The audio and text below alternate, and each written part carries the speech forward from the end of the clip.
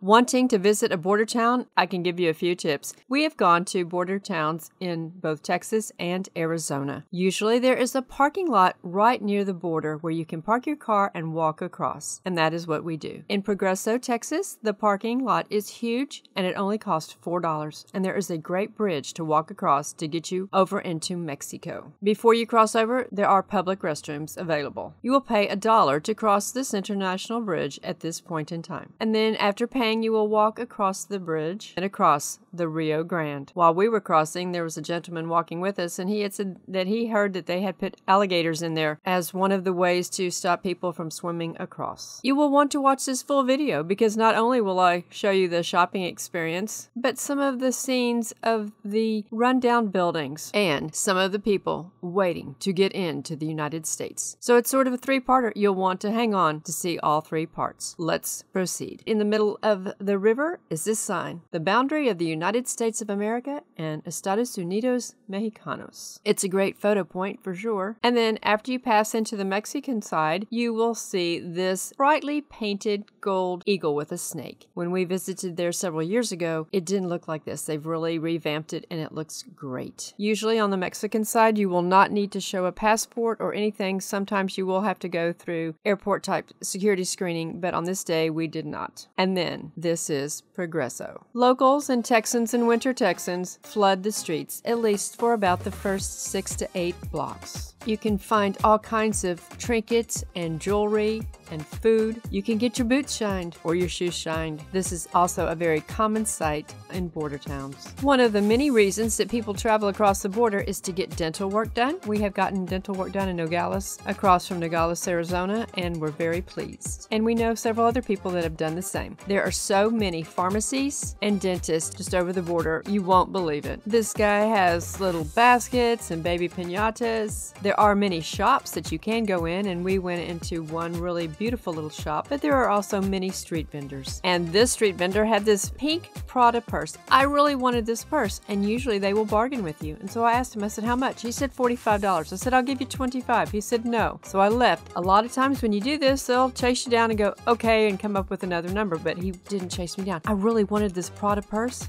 If you haven't watched my little video on Prada, you'll want to go do that. I'll tell you what happened when I went back later after lunch to try to get this Prada purse, but you'll have to watch the full video to find out. Again, the streets are lined with clothing, leather goods, sandals, belts, dresses and t-shirts, sunglasses, and we found these hombres strumming their guitars and playing the accordion. And this is Gloria's Beauty Barbershop. There are a lot of places in this category that are also down there as far as cosmetic work to be done. Let's just put it that way. There's chiropractors and masseuse, and it's really funny because they're standing outside their businesses trying to lure you to get in. And I don't want to be rude, but I don't want to go in, and I don't want what they're trying to sell. I just say thank you, no thank you. They probably think I'm crazy by saying no thank you, but I just can't get myself to be rude. Need to make a phone call?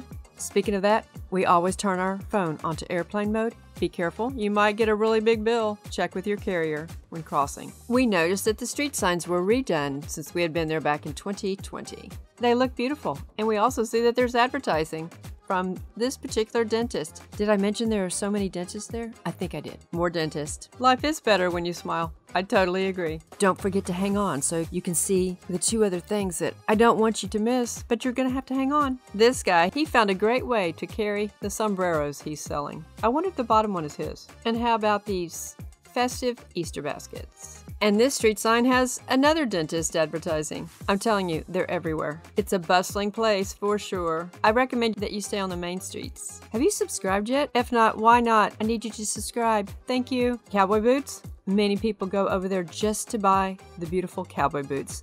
They generally have really good prices. Here in Progreso, we found that most of the items' prices are in dollars. That really helps. Now, for the next part, a little bit of architecture. Some good and some gone bad. Most of these were taken a little bit further down from the border.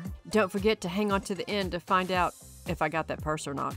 And here is an elementary school, and this is an abandoned building. People walk, ride bicycles, drive. The street vendors are absolutely everywhere. I kind of like this old building, don't you? And this place had dollar bills stapled to the structural post. And now this is the third part that I wanted you to see.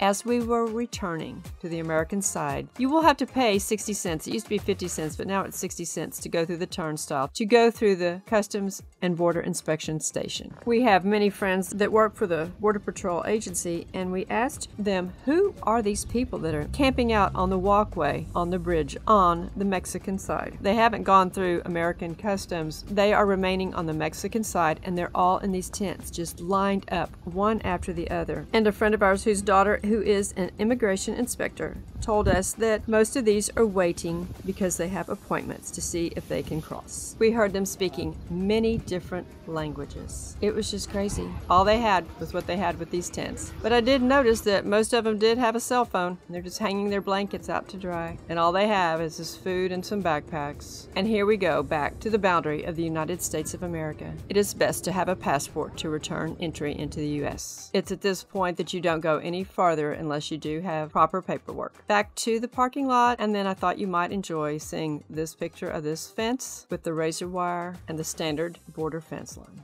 with cameras. Flip-flops on the ground. Unclassic road trip. Hope you've enjoyed the little tour of a Mexican border town. Okay, so after we ate, we went back. I really wanted that Pink Prada purse. So there were different guys there, and I said, how much for the purse? And they said 65 this time. It was 45 with the other guy. And I went, no, no, no, no, no. I'll give you 35. Goes, no, no, no. The guy who I talked to earlier, he comes out of the pharmacy that's right there and he says, oh, you know, and I said, yeah. I said, you told me the purse was 45. I said, will you take 35? He said, no. I went, oh, okay. Bye. I didn't get the purse. I really lament not getting that purse. I really think that's a cute purse. Don't you think that's a cute purse? Thank you.